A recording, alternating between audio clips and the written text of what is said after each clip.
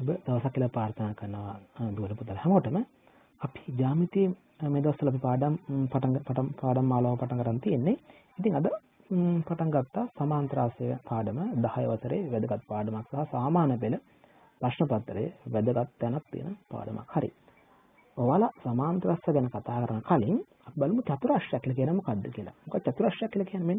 චතුරාශ්‍රයක් නම් එහෙම තියෙනවනේ. පාද 4යි. එක එක ආකාර චතුරාශ්‍රය තියෙනවනේ. හරි. එතකොට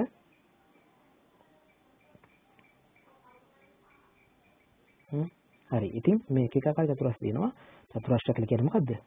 පාද 4කින් යුක්ත සංවෘත තල රූපයකට අපි කියන චතුරාශ්‍රයක් කියලා. පාද 4යි යවන සංවෘතයි එන තමයි තල රූපයකට අපි කියන චතුරාශ්‍රයක්. ඉතින් මේ චතුරාශ්‍රයකින් සමාන්තරාශ්‍රයක් හැදෙන්නේ කොහොමද? හරි. මේ බලන්න. ඔන්නම චතුරාශ්‍රය කරන මෙන්න මේ විදිහට. මෙන්න මේ චතුරාශ්‍රයේ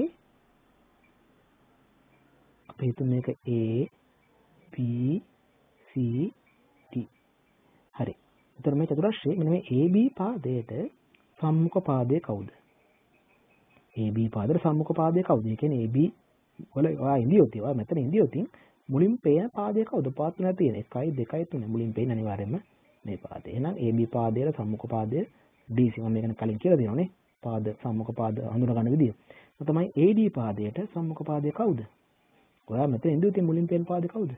එන්න මේ BC කියන පාදය. හරි. එහෙනම් සම්මුඛ පාද අපි අඳුරගත්තා. එහෙනම් සමාන්තරාශ්‍රයක මෙන්න මේ සම්මුඛ පාද දිගින් සමානයි. සම්මුඛ පාද දිගින් සමානයි. හරිනේ? හරි. ඒව තමයි මේ සම්මුඛ පාදවල සම්මුඛ පාද එකිනෙකට සමාන්තරයි. සමාන්තර කියලා මම කලින් කරා පාඩම. සමාන්තර කියන්නේ මොකද්ද? රේඛා දෙකක් එකම දුර පරතරයකින් සෑම විටම ගමන් කරනවා නම් අපි කියනවා මේ රේඛා දෙක සමාන්තරය කියලා. මේ ලකුණ මේ ලකුණ තමයි සමාන්තර කියන එකේ ලකුණ. සංකේතය. හරි. එහෙනම් සමාන්තරාශ්‍රයක්. මේ සමාන්තරාශ්‍රයේ සම්මුඛ පාද දිගින් සමානයි. ඒ වගේම තමයි සම්මුඛ පාද සමාන්තරයි. ඔන්න සමාන්තරයි. හරිද? හරි. ඔන්න සම්මුඛ පාද සමාන්තරයි. හරි. අපි හඳමු නැවත.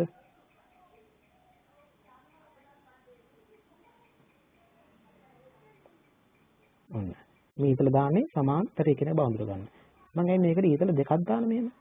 ඊතල දෙකක් දාන්නේ මෙන්න මේ දෙක වෙනස් බඳුර ගන්න. මොකද මේ දෙන සමාන්තර නැහැනේ. සමාන්තර වෙන්නේ මොකද? සම්මුඛ පාද තමයි සමාන්තර වෙන්නේ. සම්මුඛ පාද සමාන්තරයි.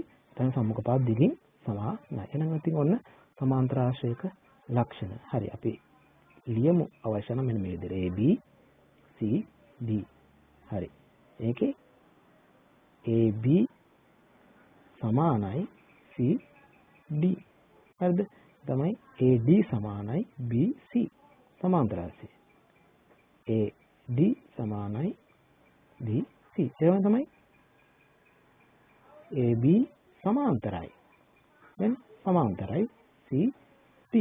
ඒවා තමයි AD සමාන්තරයි BC. ඔන්න සමාන්තරාශ්‍රයේ අපි අඳුර ගන්න විදිය. සමාන්තරාශ්‍රයේ ලක්ෂණ. හරි. තවත් තියෙන සමාන්තරාශ්‍රය ලක්ෂණ කීයක් මෙන්න මේ විදියට. මොනම සමාන්තරාශ්‍රයක් ඇඳා අපි දාමු A B C D කියලා. හරි. ඔන්න සමාන්තරාශ්‍රය. මේ සමාන්තරාශ්‍රයේ මෙන්න මේ කෝණය. මේ කෝණය නම් කරන්න කොහොමද නම් කරන්නේ? DAB හරි BAD හරි. මම කියනවා DAB කියලා. හරි. මෙන්න මේ කෝණයට සම්මුඛ කෝණය කවුද? මම මේකත් කියලා දෙනවා සම්මුඛ කෝණය අඳුරගන්නදී. ඔයා මෙතන ඉඳියොතින් මුලින් පේන කෝණය කවුද? මෙයාද? මුලින් පේන අනිවාර්යයෙන්ම මේ කෝණය. එහෙනම් මෙන්න මේ DAB කෝණයට සම්මුඛ කෝණය කවුද? DCB. DCB.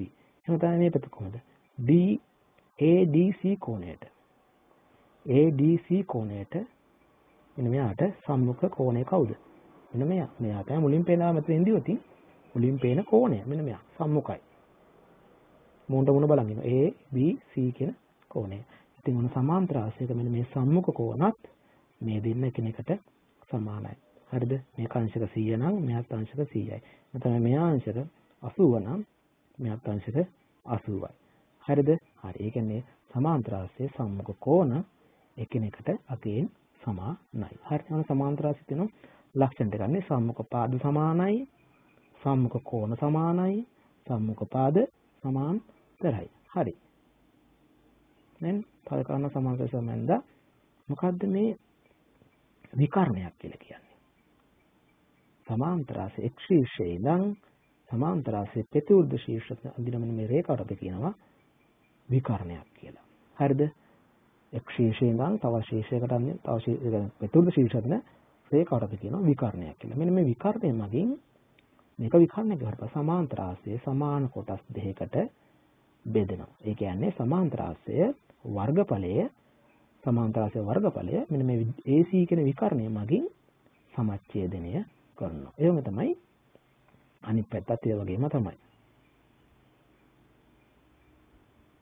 A B C D මේක සමාන්තරක හිතන්නකෝ. හරි. ඔන්න. මෙන්න මේ A DB විකර්ණය මගින් මෙන්න මේ සමාන්තර රාශිය වර්ගඵලයේ මෙන්න මේ සමාන කොටස් දෙකකට බෙදෙනවා. ඒ කියන්නේ ADB ත්‍රිකෝණ වර්ගඵලයයි DBC ත්‍රිකෝණ වර්ගඵලයත් එකිනෙකට සමානයි. හරි. දැන් තේරුණා නේද? එහෙනම් සමාන්තර රාශියේ මොකද්ද? සමාන්තර රාශියේ තව ලක්ෂණයක් ඔන්න. විකර්ණය මගින් මේ විකර්ණ නේද? විකර්ණ මගින් සමාන්තර රාශිය සමාන කොටස් දෙකකට කඩනවා. ඒක වර්ගඵලයේ සමච්ඡේදනය කරනවා. හරි. අපි තව සමාන්තර රාශියක් අඳිමු. A B C D. දැන් අපි ඉගෙන ගත්තේ මොකද්ද? සමාන්තර රාශියේ සම්මුඛ පාද සමානයි. නේද? එහෙම තමයි සමාන්තර රාශියේ සම්මුඛ කෝණ සමානයි.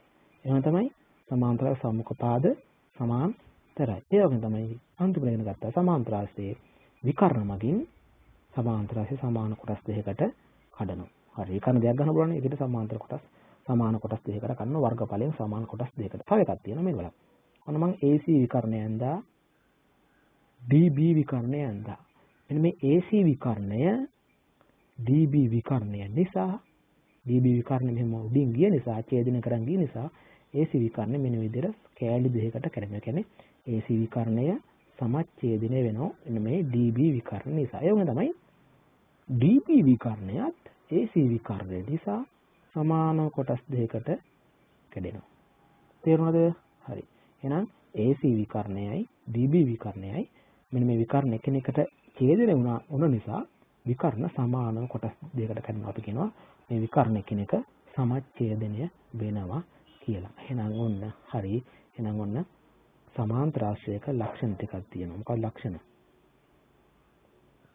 A B C D සමාන්තර රාශියේ සම්මුඛ පාද සමාන්තරයි. හරිද? ඔන්න පළවෙනි එක. සමාන්තර සම්මුඛ පාද සමාන්තරයි. එනද සමාන්තර සම්මුඛ පාද දිගින් සමානයි නේද? මේක දිගයි මේකද සමානයි.